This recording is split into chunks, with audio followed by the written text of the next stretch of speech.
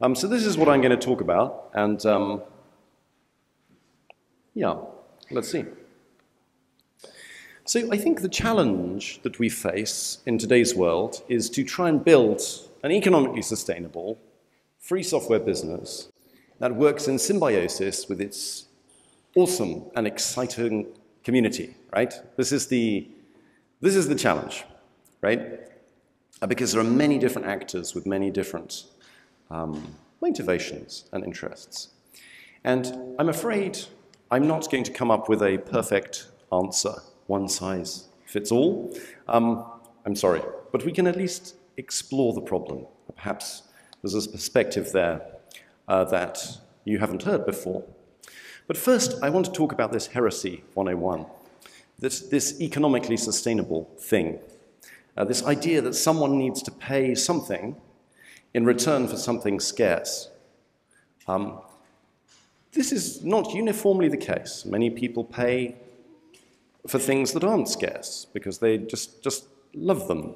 But what you'll notice is that even charities, try and make something scarce. You know, the membership gives you the right to do something, you know.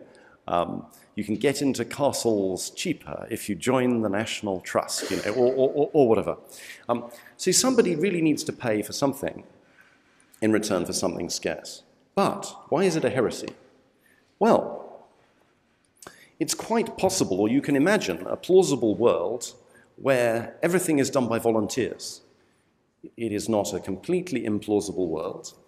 And we have the most amazing volunteers in our project. So, I mean, it's just extraordinary to talk to many of you and hear your passion for doing good things for open source.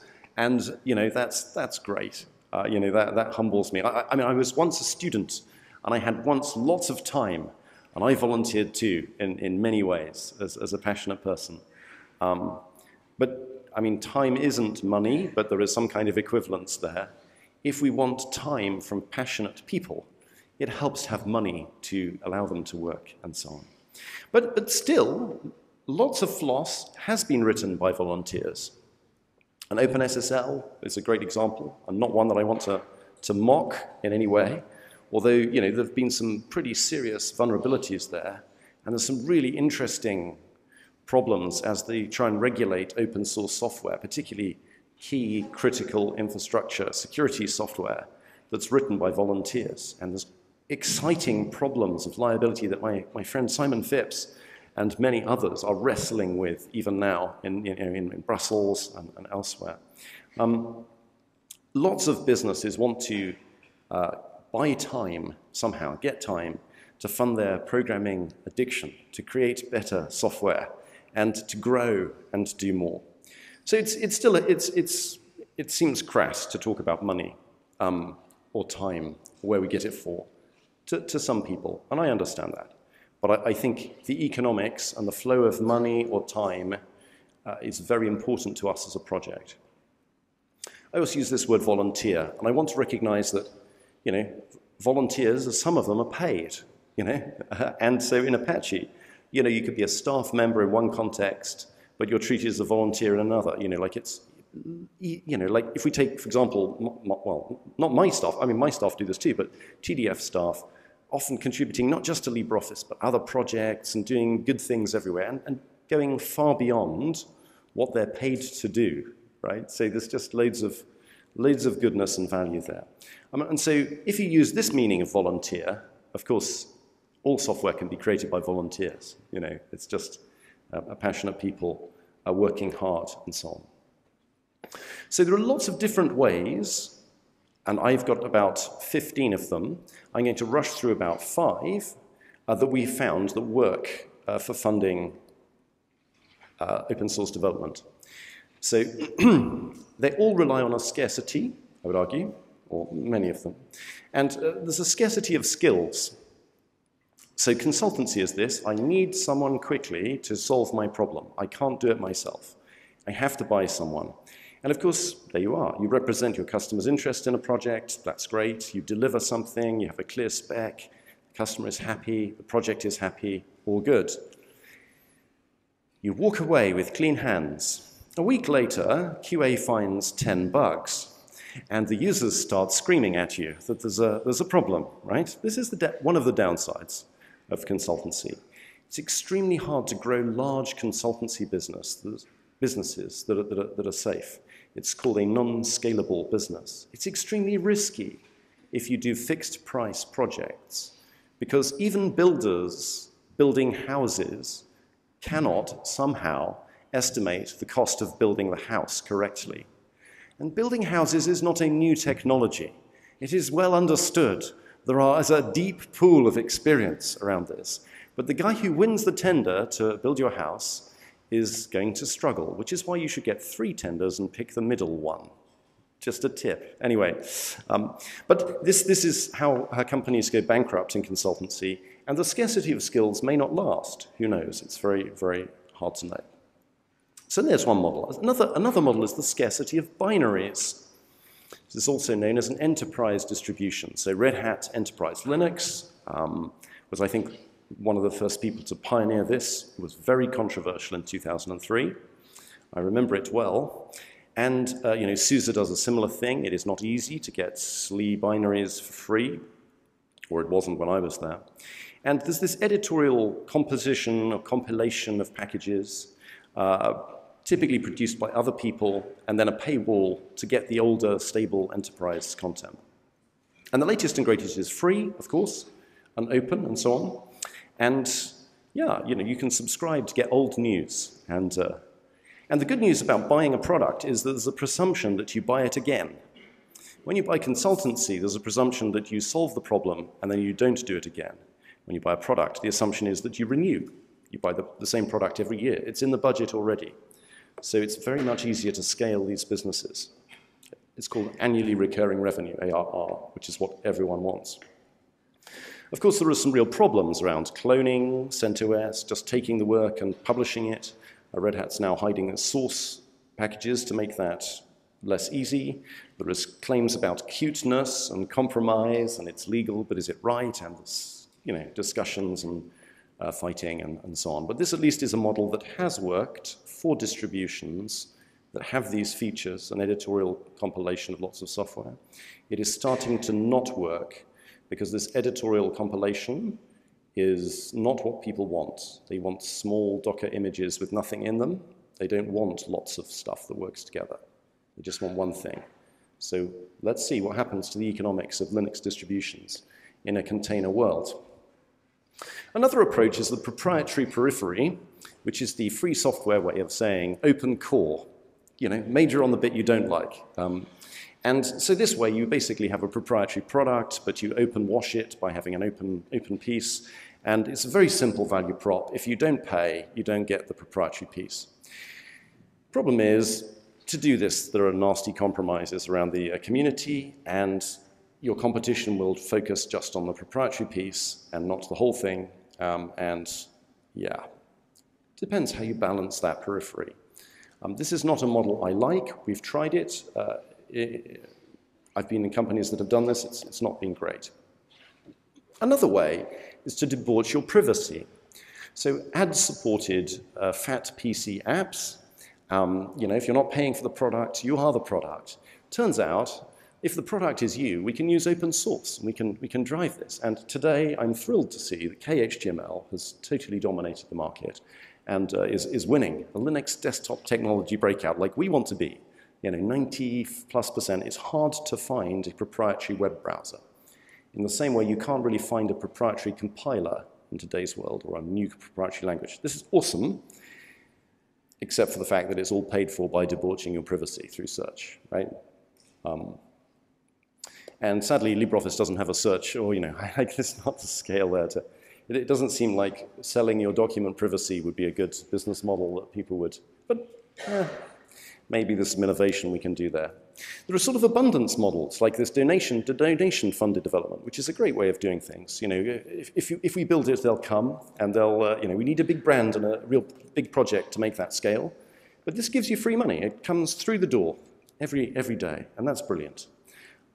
There are some downers there. Some people think they have to pay to download. Some people think they're buying a product, so maybe they get a liability. There's discussions about who you employ, because the whole community creates this thing, and then some people have the privilege of working for that. And there's relatively low conversion rates. I'll show you some of the numbers later. It's, okay, maybe it's 15% of the dollar yield versus just selling convenience. So then there's convenience sales, which is like what TDF does in the App Store, making it easier to download and maintain and secure and update. And there are lots of open source projects that do this. And here I will whiz through a whole load of other models. You know, enterprise binaries, selling exceptions, scarcity of bandwidth, selling CDs, scarcity of confidence, scareware. This actually exists in the open source world. There are people out there terrifying people about compliance, complementary services, setup and docs and know-how. There are some people that sell software without the, you know, like it's all open source, but you just need this massive lump of proprietary data to make it work, which is basically AI in a box, right? So, you know, beware of the open source, but, you know, the data is under some weirdo license. One of the things I want to point out here is that even the people whose business model I radically disagree with are often really good people that want to create the minimum scarcity necessary to drive their product development and to make an impact in the world and improve free software. But I'd like to point out that some degree of compromise, you know, is inevitable here. So we can mix and match those things. I'm slightly concerned that even the apparently massive projects with way more people than you can imagine possible, 2,000 committers a year, you know, have problems. You know, they're under strain. The kernel people are complaining that they don't have enough, you know, resource for maintaining the Linux kernel, and you know that's pretty concerning. Bob Young says, you know, you make money by branding. I think I've been through this many times. I'm sure many of us are asked, you know, how do you make money selling free stuff? And that's a good question. I think, you know, it's a really good question. So I'd just like to look at one of these scarcities. So this is monetizing the artificial scarcity of convenience. Or put another way, selling LibreOffice in the Mac App Store. So the convenience here is that you click once, you pay some money, and then it's secured, updated automatically. You know, all of it's done for you. And of course, you can get the same software, actually with even better software, with a Java database built in, etc., if you go to TDF and just download it, right? So you really have a choice, and it tells you that. So you know, we're not trying to fool anyone.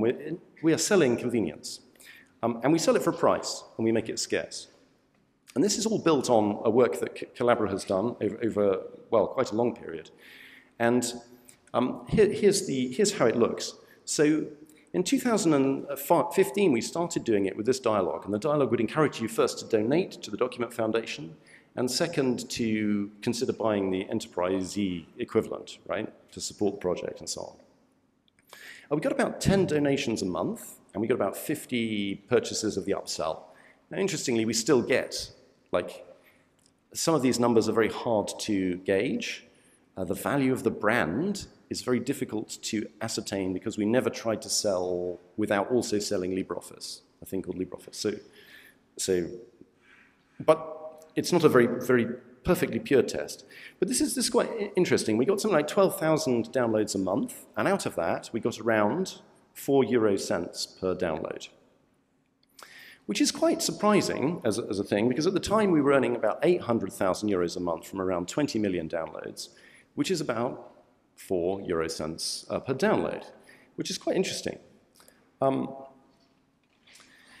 Now, after a time, we realized this was not necessarily the best thing to do, and so and it wasn't doing well for TDF, although we donated 15% of our income to TDF. It was actually a net loss, if you consider the equivalence there for them. So, well, we thought we'd try something else. So what about charging money for convenience, for LibreOffice Vanilla in the App Store? And so at $0, we got 12,000 a month. At $3, we got under, you know, 650, 700,000. And at $16, we got, well, many fewer, right? So the market demand curve, as the price goes up, you would expect the demand to go down. And I'll show you the real world data, which, you know, you have all these nice smooth curves in the economics literature. Yes. But when you look at the next graph, what you'll see is the yields that we get from actually charging for something that's non-zero and not asking for donations is around 6 times higher for 12,000 visitors. Okay? And of those 12,000, maybe only 1,000 bought something. But hopefully, a large proportion of the other 11,000 went to TDF and donated 4 euro cents each. That would be the hope, right? So hopefully, we can't measure that. So here is the market demand curve. There are several things there. The best numbers are this donate yields and units, so the yellow line and the green line. And so the yield is essentially the money you get out of it, if that makes sense. So, you know, if you increase the price very significantly, many fewer people buy it. So if we're here at $30, which we tried, and this is the threshold where people start complaining, incidentally, about the price. So we didn't go for the $100 to see how the graph goes out there. But it's interesting that it's going up here. Like, you get more yield. Like, still plenty of people buy it. It's surprisingly flat, the curve here at the bottom. So you see the green line here is, you know, 5 people a month buy it. 5 people a day buy it for, you know, $30, right? And that gives you quite a lot of money here, right? Does that make sense? Are you following me? But the surprising thing is that whilst as you increase the price, the demand goes down, there are these quite chunky things here, and this is quite a lot of data. It's not just an artifact. And so you see that the yield goes up here. You know, like, there is something funny about human beings that they like things priced at certain amounts, okay? So people have a mental model that a chocolate bar should cost this much. And if you make it cost a little bit more, you sell many fewer chocolate bars, and the yield is way lower, right? And this is partly why, I mean, you can read lots of outrage about shrinkflation and making chocolate bars smaller and, you know, slicing bits off them and so on. But there is a reason for this. It's so that it fits people's mental category of what something costs. Yeah? So it's interesting, and you can see that there's an optimal price here that's just somewhat under $10 for maximizing yield, and you can see other places where it's, you know, there are spikes. Cool. We don't see what you expect us to see any movement. Well, that's particularly irritating. Does anyone have a laser pointer? Or maybe I should move the mouse over here. I'm sorry. Here we go. Ah, better. So you see here. So here is 5 people a day buying something, and if they buy it at $30, then we get more money than if we sell it at $25, and we still get 4 or 5 people a day, and we just get a lot less money, right? Which is not that intuitive that raising the price increases the yield. But it's also not particularly intuitive that around here, around $8 or so, there's a local maxima. So if you look at the green line, which is probably the best line here, like actually you can sell more units if you price it here, which is just really not intuitive. As I say, there's quite a lot of data there, and I think it just fits people's mental perception of what something should cost, or what is cheap, or what is a bargain, and better somehow. And so, yeah, so you get just a much higher yield at certain points, which is, yeah, it's not your traditional market demand curve. So anyway, I just thought that might be interesting to people, you know. We live in a non-linear space with real human beings that behave unusually. Now for something totally different. One of the interesting questions in economics is why the West conquered the rest, or why the Industrial Revolution started in Britain and moved rapidly to Holland and then more slowly to Europe and then the rest of the world, this kind of question. I wasn't there, I don't know, and neither do these people, but they write books about it endlessly. And there are lots of explanations for it. And the primary explanations are these: institutions, strong institutions, inclusive ones, culture, and geography. And it's of course clear there is no one explanation for any complex phenomenon like that. And it's not trivial to map property rights or, say, geography to what we do as a project. But nevertheless, it's interesting, nonetheless. One of the big explanations for why some cultures seem to grow and invest and succeed and thrive, if indeed you think those are good things, is about innovation and encouraging people to innovate and put stuff back in. One of the main problems of institutions is that they can become extractive and exist to serve themselves only, and to pull out or serve some portion of the population. And the obvious case here is monarchy. You know, like the king decides everything that happens, or the queen. And so it doesn't matter if you innovate in some way that's disruptive. And almost all innovation is disruptive. The examples they give, and do read some of these books. Why Nations Fail is what I read most recently. Not totally convinced, but it's interesting. So for example, you invent an amazing new spinning machine. It speeds up the process of spinning cotton. It's absolutely wonderful. It works. You can show it to people. But in order to make money on this, you need to get a monopoly or a patent or whatever, and you go to the Queen and you show her this thing and go, it's amazing, it's awesome, it's brilliant, we can do this. And she says, well, but you know, my mate owns the spinning thing that we do already, and it employs lots of people, and you know, it's you know, they support me politically, and you know, and so you know, the number of times that many of these innovations have been independently invented and then squashed because they offend some existing order or do this thing is legion and tragic.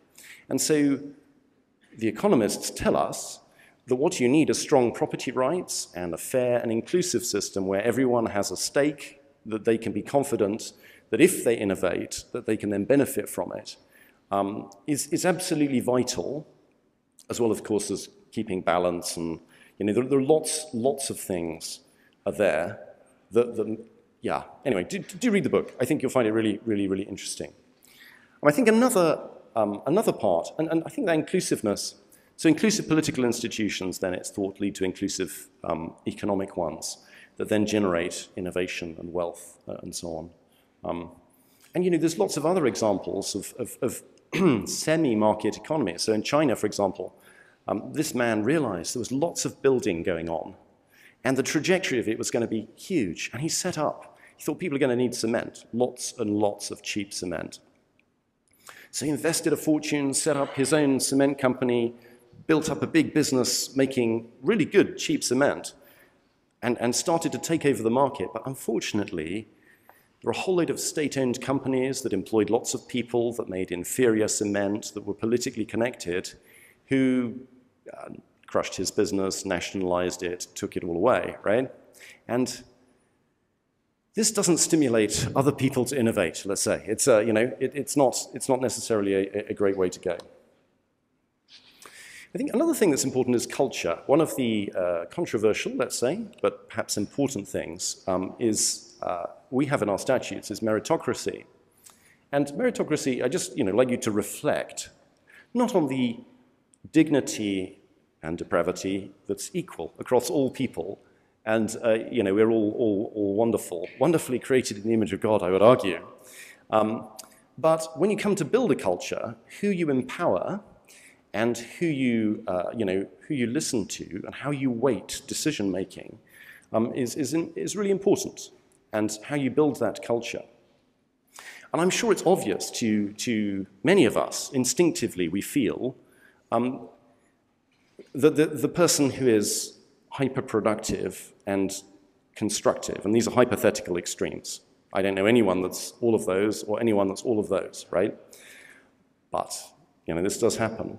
That you want to encourage and empower more of the people on the left, perhaps, than the right, and that the qualification or the way that we balance input should be based on some metric, such as the volume of time spent or contribution or constructive. You can think of many different ways of calibrating this. And of course, the membership committee has an important role accepting members, but also we have a role as a culture to try and listen to people who are expert in their areas, I just leave that as a thought. I think becoming a shoutyocracy, where the loudest shouter is the one that is listened to, is really bad. Of course, becoming an Englishocracy is also bad, where we listen to the people who can most speak, easily speak. That's true. Or a developerocracy, where it doesn't matter, you have to be a developer. This is bad. We need inclusive institutions that empower those who do the work, and where we listen more to the people who are contributing constructively. And I think that's a really important part of our culture we need to defend. I think Italo has talked at great length about makers versus takers, so I'm going to skip over this, but only note that there's a lot of tragedy in the world at the moment around this. The Terraform movement recently includes a great long helpful list of all of the companies that have recently moved their software to be non-open source, and that's really sad. There's a bit of a taker epidemic in the internet companies we see today. And of course, there's lots of diverse community challenges. Working with people of different opinions is exciting, and we have to bear with each other and so on. So there you are, a heterogeneous wander through lots of topics, again with no time to talk, but I would love to speak outside. I'm still around till late this evening. We should talk about these things. We should have space to discuss all of these things. But our industry is really changing.